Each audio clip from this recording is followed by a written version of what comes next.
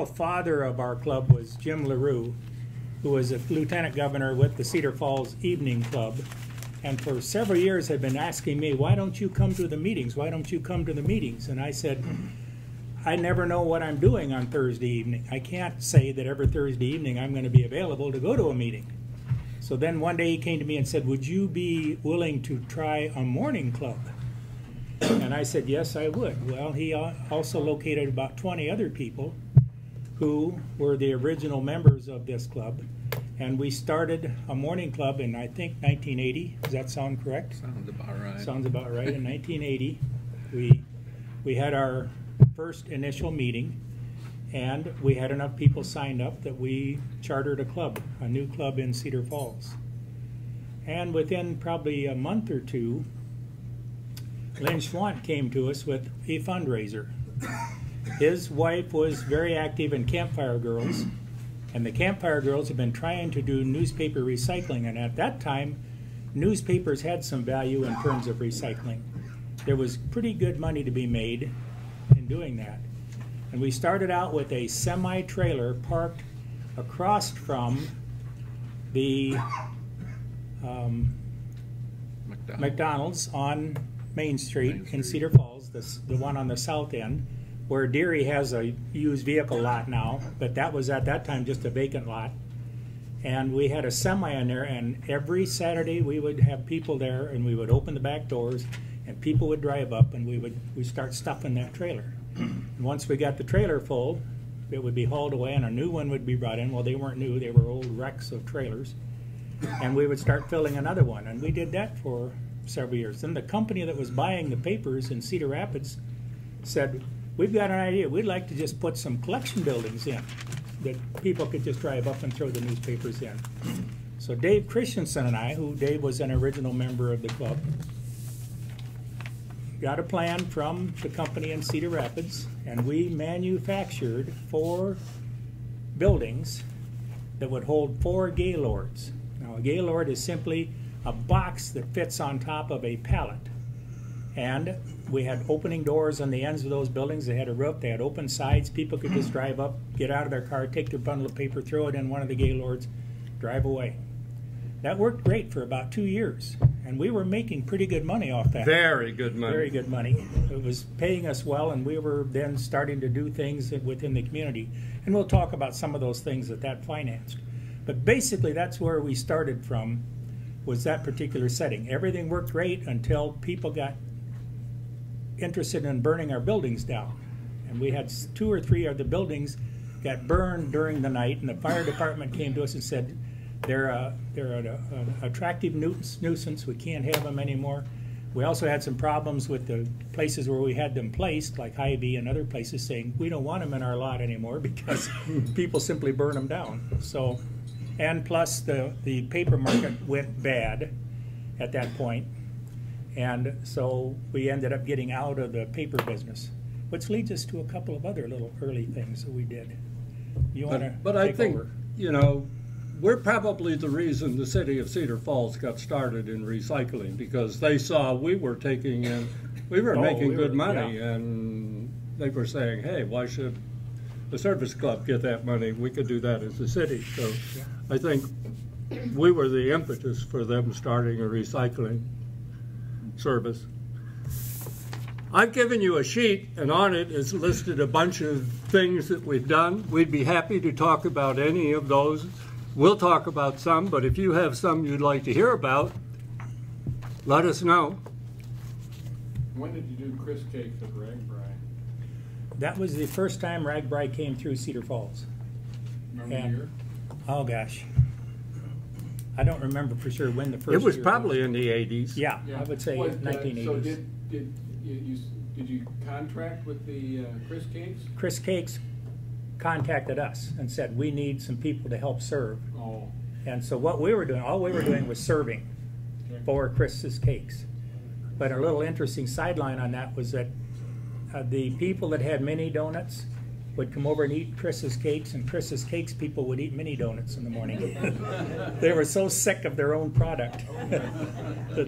But They weren't interested in it. Ragbri had its headquarters around the dome, so in the parking lot of the dome and where on we the were. grass west of the dome, there were hundreds of little igloo tents. Yep. I for can't say though bikers. that we ever made a whole lot of No. money of that, because most of the people would get on their bikes real early in the morning and go out about, I don't know, how far do you go out, bicycle riders, 15 miles or whatever, And and getting an hour. Yeah. yeah. And then he, First hour yeah. and you're eating. we did serve quite a few cakes, but It was not a good fundraiser No, thing. no. It was kind of a fizzle. And we've had some others.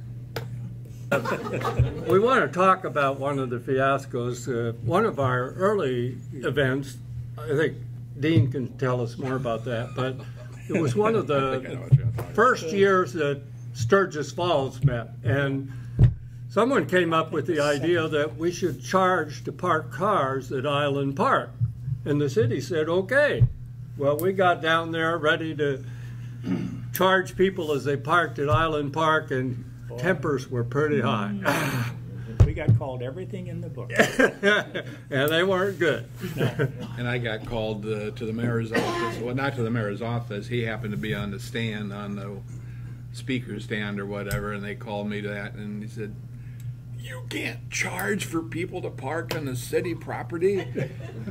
Oh, okay. Well, that ended that, but it's sure a hell of a good idea. It sounded like a real moneymaker. Yeah, it did. And our We've first, seen it done other places, and the Well, that- cities cooperate and so forth. And if you've ever been to the old Threshers reunion down at Mount Pleasant, I mean, it costs you $10 to park for the day. I mean, so, but that's different. Our first money fundraiser at Sturgis was watermelon stand on Island Park. And you We talk bought- about fiascos. That was We bought Yeah, a number truckload one. of watermelons, and we had a truckload of watermelons left after. We sold maybe 10 watermelon slices, and so that was not a good one. We lost a little money on that one. But a lot of times we've learned over the years that location is very, all your realtors, that depending on where you're selling your watermelon or your kettle corn or whatever, we did the Just regular the- popcorn for many years. the Irish Fest, and we wound up on. We were so far away, you had to have binoculars to see the stand where they were singing and so forth. And we gave it up along with the guy who was selling pizza was right beside us. I swear to God, he maybe Domino's. sold 2 pieces of pizza the whole time he was there, and we may have sold a couple bags of kettle Couple corn. bags, yeah. Found that beer and kettle corn, not a good mix. So Another one of our fiascos, since you like to talk about fiascos, the city parks department came to us about our 3rd or 4th year, and they were just at that time developing Birdsell Park, Birdsell area. And they said, we've got this thing where we would like to have you go out and sell trees to people. And everybody will have their own tree, and you can come 20 years later and bring your grandchildren, and you show your grandchildren the tree that you purchased and put in here. So we went out and we canvassed and we did everything. And about 2 years later, we asked them, well, we've never seen the drawing, the plat for where our trees are. We lost it. So here we had all these people that we'd sold them on the fact that they were going to have their own personal tree. And so then what we had to tell them was, well, you go out there and pick a tree. That'll be your tree, and you can bring your grandchildren out and show them the tree that you planted for Cedar Falls. In addition to that, we did help with the planting. Yes, So yeah. see some of those trees out at Birdsell Park. We had We something dug the to do with holes to that. put them in. not to this day, my daughter thinks she knows where her tree Yeah, is where her located. tree is, yeah. So I've never taken my grandchildren out there. So where were they planted? They were planted there, but they didn't have the Where's there? record of whose tree You know was where whose. the softball diamond is? Yes. Between there and the road, there's kind of little angle corners. To the west That's of- filled with trees. On 12th Street? Yeah, on West 12th. 12th. Yeah. Yes. Okay. Speaking of that also, though, one of the things that we have done that has really gone well and we really haven't been known for is the disc golf Oh, course. yes. The city wanted to put in a disc golf course, had no money. Well, I think we contributed $5,000 for that. yeah. We didn't do any For the work with it. They installation. put it in, but it has really been a popular place. And didn't they get the golf course because somebody went to a conference Yes. and they won it? The head of the Parks Department had gone to a conference and he won this disc golf course. So then they come back and now they're trying to figure out where are they going to put it, and they didn't have the money to install it. So we raised the money to put it in. After they pulled out the railroad that came down past the old Cedar College golf course, and down through there, they came to us and said, we want to convert that into a bicycle path, but we've got to make those bridges safe. And so we've spearheaded the first bridge and went out and actually tore the railroad ties and everything off, built the decking, put the deck on, put the siding on, the side rails on, had to do them to specification for the DNR, and I made all of the iron work for that bridge, and then the Lions did the second bridge, the next bridge over, and I made all the iron work for that bridge. So we had a direct impact on that. If you ever go out on the bicycle trail, and we still have a sign that says Kiwanis Crossing that's there, because we did the first one and pioneered that, and so then they did several others. But yeah, that was all part of our early things we were doing. Those are some of the great things we did. Mm-hmm. We had some downers too. If Jerry Slikus was here, he would tell you one of the biggest downers we ever did was to help a lady in Waverly build coon cages so she could rehabilitate injured raccoons. To Jerry, that was a negative 10. He just couldn't figure out why we did it. Why we were trying to keep raccoons alive. That rates probably with another project we've done, and that is painting the privies for the city. Yeah. What other club can be known for painting the privies out of them? We did them at the lakes, South Lakes, and we did them on Big Woods Lake too, north of the lake, south of the lake. And it wasn't easy. Have you ever tried to paint rough cement with a roller? It doesn't work easy. You got to have gobs and gobs and gobs of paint to get the roller to get anything on there, and then you still have to brush in the little corners. They still look good. That was a tough job. Don't smell good. Can you tell them about their work with Rotary Reserve? The fact that the Kiwanians went out to fix the Rotary Reserve? We've done a couple of things at the Rotary Reserve. One of the things we did was help with the haunted house to get it. The first year that they created it, we went out and helped them a bit with setting that up. And one of the things we did was to build a ramp. On both sides. Yeah, an input and an output. Yeah, like a wheelchair ramp to input and output ramp. And the first question Nick and I asked was, is there anything down there when we dig a hole to put this post in there? And no, there's nothing around here. The second hole, up comes the water. We dug right through the water line. Oh yeah, there is a water line here. Yeah, I forgot about that. We also helped the Rotary Reserve House when they, I don't know what they call that, the meeting building, the meeting place. Yeah. They did some remodeling, and we did a lot of drywalling and mudding of drywall and that sort of thing for the changing of the walls. That was a whole new addition, wasn't it? Yeah, They doubled the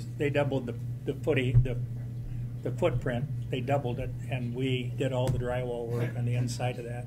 We always thought it was kind of interesting that here we are, Kiwanis Group, doing work for the Rotary. But yeah, right. We did it. Oh no, that's. And at Hartman Reserve, of course, we have done many projects out there, and one of them that Marvin and I remember very well was when they came back and said, well, they won't approve the building unless we drywall the basement. That's of the Sugar Shack. Yeah, this is of the Sugar Shack when they built it. And we had to go in and drywall it after all the plumbing and heat runs and everything were in. Normally you would go in and before you put all that stuff in, you'd do your drywall. So here we are trying to cut around pipes and fit around ductwork, and Plus, the plumber didn't think it was going to be drywall, so he just hung the ran plumbing, things you know, wherever, any which way and every which way. you've never seen so many little pieces of drywall cut and fit in, and Plus, we drywalled the sidewalls, which were the yeah. footings are the Styrofoam with a plastic with a strip for screwing the drywall to and filling with concrete, you know, for the basement walls, which was a new experience. Well, and they didn't pay any attention because they didn't think it was going to be drywall, so they didn't pay any attention to whether those strips lined up. Yeah. So right. you'd be putting in screws, and all of a sudden you wouldn't have any. It would be styrofoam. So then you'd have to hunt and find where the next strip was. Oh, we spent hours down in that basement. They finally got it approved, though. On your sheet, you'll notice there's a number of things we've done for Hartman Reserve and for the Blackhawk County Conservation. We put together a bunch of picnic tables for them out at the conservation. Like 100 of them. Yeah, right. So it was a lot of tables. The Osprey Tower was a real interesting one. How high was that thing? Oh yeah, the hacking tower. Are you familiar with the Osprey hacking tower? About 40 feet in the air. They want the new hatchlings to be able to see the lake like they would from their nest, so it had to be up in the air because they come back and go to that same location to see that same vision in their mind. So we built a hacking tower, 40 feet in the air, a little shack on top of a platform that they went up and fed the new ospreys through a little hole in the wall so they wouldn't see them. They had a special glove that looked like the head of an osprey. And yeah, and they'd feed them. And so they reintroduced ospreys here. So then when the osprey project died, they decided they wanted that to become an observation platform. So Marvin and I went out and we hauled 2x4s up that hacking tower, which went in a spiral as you went around, and we took the building off the top and converted it into an observation platform. And that took us 2 or 3 days. We were up there playing on top of the hacking tower. I think the hacking tower is down now, isn't it? I don't know. No, it's still there. It's still there? You Yeah. can't climb it. But they won't let you up on it. Oh, okay. They Yeah. just don't let you get up there. I was kind of a surprise that they were going to actually turn it into an observation deck with safety and all that. Yeah, right. Yep, but sort they of did. thing. For several years, it was just an observation deck. I think we could run through a few of the things that we've done for Hartman and the Blackhawk County. I want to tell you about one. Anyway, one of the things we did was out at Blackhawk Park, we helped put in a playground. Yes. One of those, you know, that has slides and all that sort of stuff. We assembled that and put it in the ground, cemented it in, that sort of thing. Next to that, there was a shelter that had laminated beams and all of that thing, and we ended up shingling that. But I have a side story. I was supposed to meet Steve Harding out there by that new shelter. So I drove out in my pickup, and I knew Steve had a red car. I didn't see any red car by the shelter, but there was a red car over in the parking lot over to the east. So I thought, that must be Steve. What's he doing over there? So I drove over there, pulled up on the driver's side of that car, got out of my pickup, went over and looked. I couldn't see anybody in the car, so I got over and looked in the window of the car, and it wasn't Steve Harding. It was a young couple doing, just use your imagination of what they were doing. That's what they were doing. So I politely walked around my pickup, got back in, and drove off. You always told me it was Steve in there. No, it wasn't. No, it wasn't Steve. I'll swear it wasn't Steve. But we have done a number of things for Hartman Reserve. The deck we built on the north side of Hartman is now gone. Dean will verify that we built that in 2-foot-high poison ivy, Yes. solid poison ivy. Yeah, after the first day of working there, I went and got my shot for poison ivy. It was definitely poison ivy. Yeah.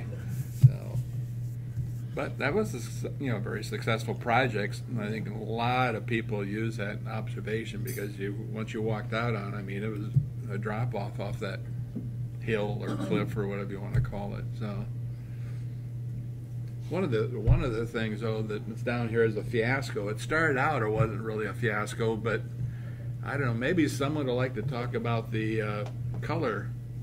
Oh, dash. Color dash. Yes. You going to speak to that? Dave got the bright idea of doing a color run, and it was for the Eliminate Project. Brought in the other clubs in the district to work on it. The first year it was fantastic. Yeah. We had a large number of runners. Started and ended at Gateway Park. Beautiful weather. It had been hot and humid and turned out 70 degrees and beautiful that day. It was great. Everybody went home very colorful. Yeah. Does everybody know what a color run is? Yeah. Maybe, okay. Second year, nobody signed up. We had all the plans made, had all the bananas and the bagels there, and had very few runners. So first year it was great. I think it was another one of those things that had gained popularity every place, and there were just others of them that they did not. Well, I remember they were having one at Hawkeye Tech, and they're having them all over because they were profitable fundraisers. But after the first year, it was kind of a steep slope downhill. Yeah. I think we made a fair amount of money that first year. I can't remember how much, but it was well over $1,000. We might point out that there's a video of it on the website. And as the popcorn, we've been in the popcorn business for many, many years. In fact, back in the 90s, we would do popcorn at the Dixieland Jazz. We had a building, or I shouldn't say a building, we had a kiosk at the Ice House Museum on the east side.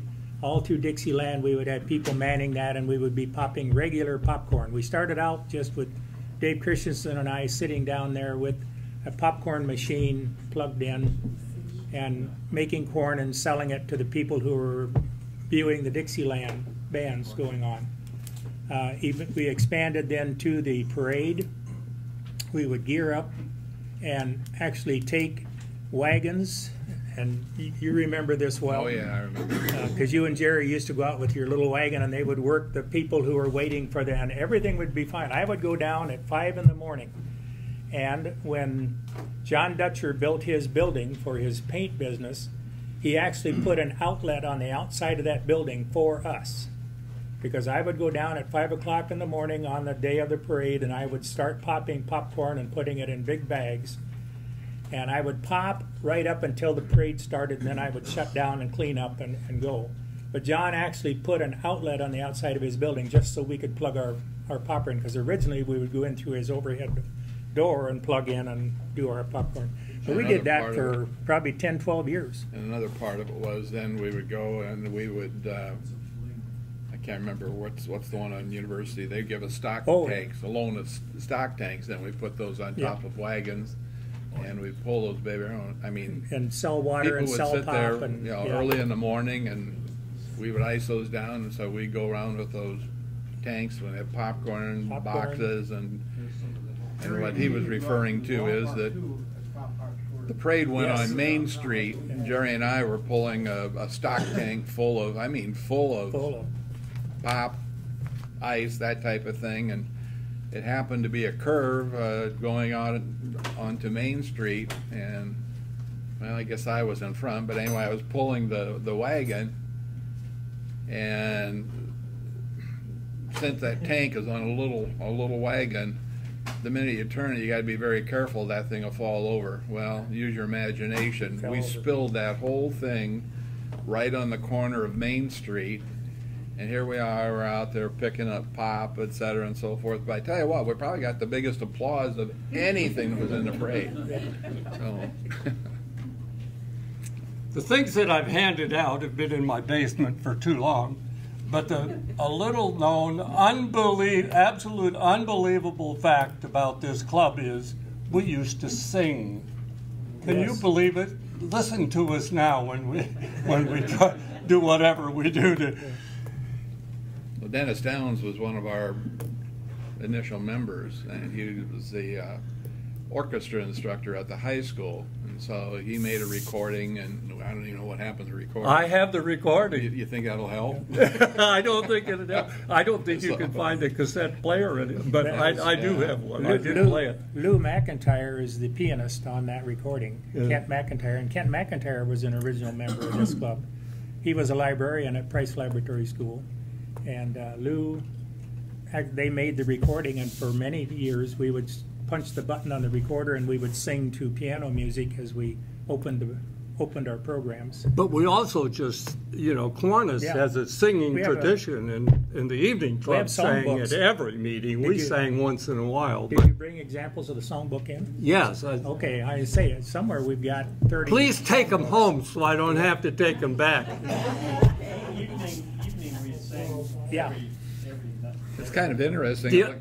I'm sorry, go ahead. The other thing I've handed out is some of the old, what do we call our little directory? And if Gary Deaver was here, he'd love to see some of the older versions of the directory. We've come a long way. Our directory has improved. But I thought you might like to see some of the people who used to be members here. We have quite an alumni of people who have been members and have since retired. For various reasons, they move on. Right? And moved away. But there's a number of old directories here, and you'll see some of the names in there. This used to be an all-male organization. Yes, yeah, originally. Right. I don't know when we started allowing female members, probably in about 1990. In the 90s. I think Karen Page was one of our first females. Yeah. And then the superintendent's wife around the same time. Yeah. She didn't stay very long. Karen stayed for a while. Yeah. Just a comment on number 4, the Legacy Art Community Service Project. We have built 8 shelters at the soccer complex to include a great big storage shed that's there. Apparently the Cedar Valley soccer people had, with all the garbage can or waste cans they had around the complex, the city said that they had to store those, and so we basically built them a place. Half of it could be for storage, and I think the other half is probably for equipment and so forth. But I think that, I don't know, I'm trying to think who was our people that helped supply the cement for the foundations? Martinson Construction. Yeah. Mm-hmm. They were very good in helping us out, and we did get a couple financial grants, one through John Deere and one through the Gaming Commission, which were a lot of help. But also a lot of those were built basically by our own funds. So we also Shields paid for one of them. That's right. Yeah. And there were a couple other organizations that picked it up. Mm-hmm. We also had a Foundation did one too. Yeah, Kiwanis Foundation did one. Yeah. Can you tell us any interesting stories about the building of the work over there at soccer field? Nick Tighe and I kept up our tradition. We'll tell you about that later. But the one right on the south side of the creek by the bridge, the second hole we dug, we hit the water line again. Yeah. They didn't know there was a water. It's with the sprinkler system, but we drilled right into it. The other one is the crookedest shelter we ever built. We had it laid out, and then they decided, I think there's a electrical line under there. So they came and they moved it. And we never squared it up again after that. And that building is about 6 inches out. Yeah, about 6 inches out of square. But And I remember when we put that on there, Nick just said no problem, and he just got the saw, and just made it so it fit. Yep. But the guys who did the cement, laid the cement under, they tried to saw the cement square, and he says, "What in the world's going on here?" Cement wasn't square. Line would start out in the middle of the post on the one side and miss the post on the other side. But other than that, the others are square. Yeah. I guarantee you. Yeah. They're, Actually, a famous quote came up in our building and so forth. I don't know, maybe Nick could, well, I'll speak to it. I wouldn't do it that way. Nick would say, I wouldn't do it that way, but you can go ahead and do it. So it meant that, better go back and take a look. Well, the time they came around the corner with on that shed we built to put the cans in, up by where their equipment building is, and they're all 4 inches on the one corner. We can't do that. We can't have the building 4 inches out of plumb. So made them take it all off, square it up, put it back on. They grumbled a little, but that shelter was not square, but the worst shelter we ever built was the one where the city required us to have an architect design it. Yes. Not that architect. Not that architect. The shelter at the daycare center in North Cedar, they made us put cement pillars in the ground with a little flimsy metal bracket on top, and then the shelter on top of there. And we were up on the roof, and you got seasick because it swung so bad. With nothing in the ground, to stabilize it, it was loose. It was scary. Anyway, if we hadn't, they wanted a sort of a fence around it, so we put some bracing and fencing and corner bracing in, and that's what firmed secured it a little bit. But that was the worst shelter we ever built. It was scary to be on the roof. How about when we built playgrounds? I know we did one over in Island Park, I believe it is. Yeah, that's the one. Yeah, well, no, we did the one at Blackhawk Park. Blackhawk Park. And we should just mention some other shelters we did. We did a shelter on the bike trail down by the Hacking Tower, somewhere down there. Yeah, we did one down in there. Called on North Hackett or somewhere down in there. Out at Blackhawk Park, one of the first things we built on the bike trail was a little kiosk area that just has a roof over it. And so if you're out there riding, you got caught in the rain, you had a place to go into and get under. And so. It's kind of at a crossroad out there at the park. But we also built a shelter out there, plus the one that I mentioned. That there's a picture of that somewhere. I and someone standing on the shelter. By the way, there are some memorabilia pictures circulating. Keep them going around, and you can see some of those things that we've done. The North Cedar project was kind of interesting.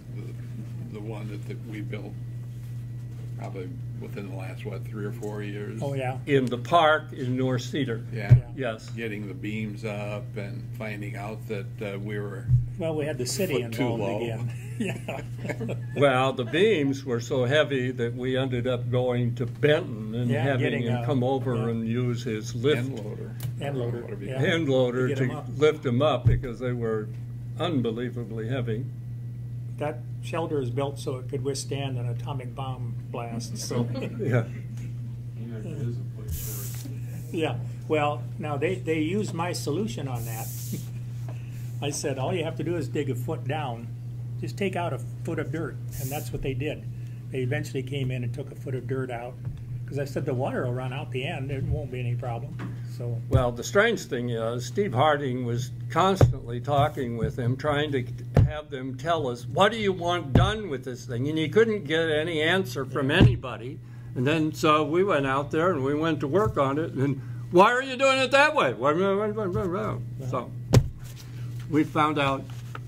Tell us about the transition from all our fundraisers to kettle corn. How did that all take place? Well, it started out, as it mentions in here, that Keith Sandbold, who has a sporting goods shop, he and his partner bought the trailer, and they would go around to these big farm shows, and they had the machinery and so forth to print the T-shirts and so forth for the farm show.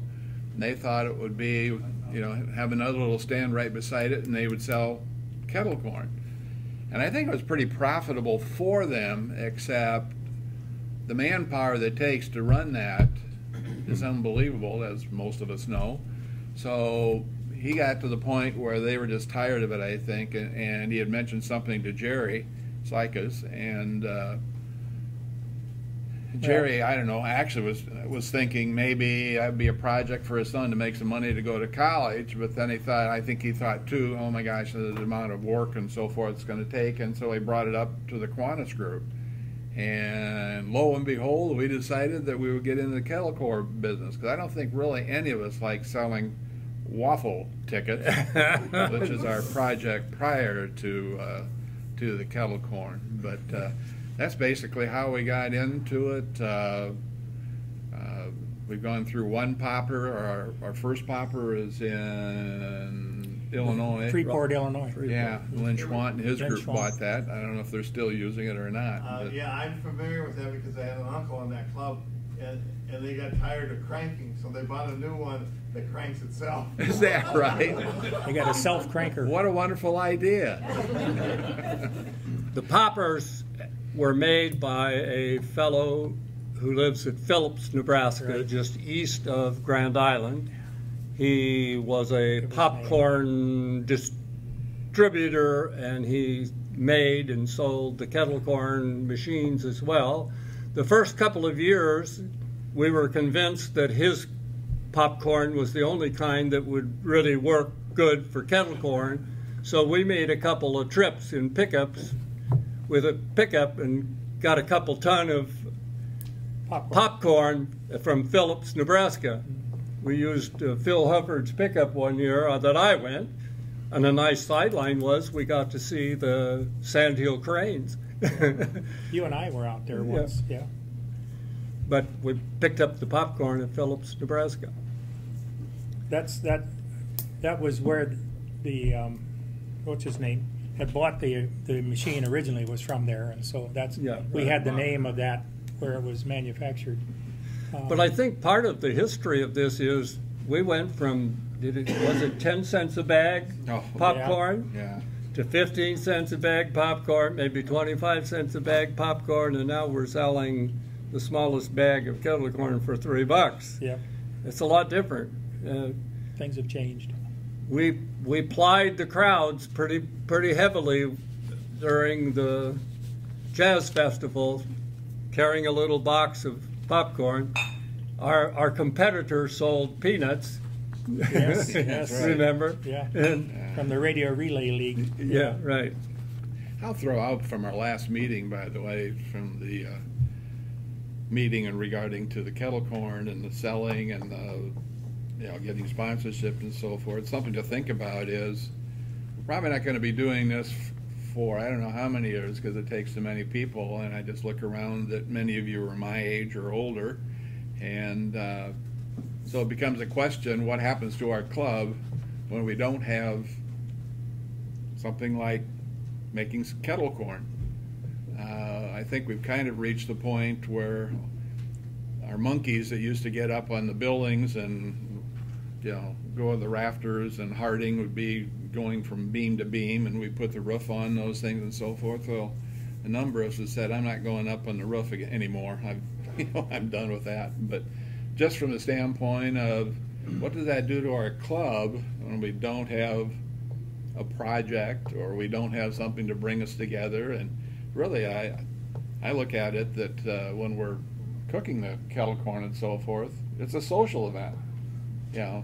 Sometimes we get tired of the social event, but anyway, it's Sometimes you get cranky. Yeah. But anyway, it's just something to think about. Let's say in 5 years we don't want to do kettle corn any longer. What happens to our club? please, let's don't do anything where we have to sell tickets. Yeah.